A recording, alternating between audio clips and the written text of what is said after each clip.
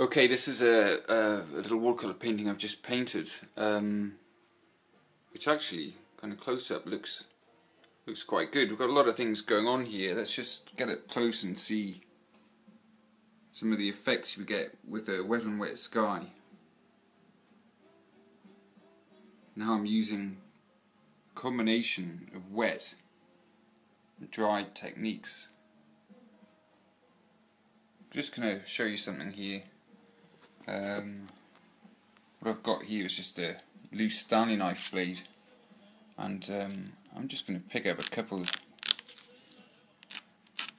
highlights on this cottage here, the silhouette of a gable end of a house. The reason I'm doing that is because in the initial painting I don't think I got the contrast quite right. That could have been just a little bit darker. Whoops, you missed that. Just a scratch. That's all it takes. That's all it takes just to bring that picture to life.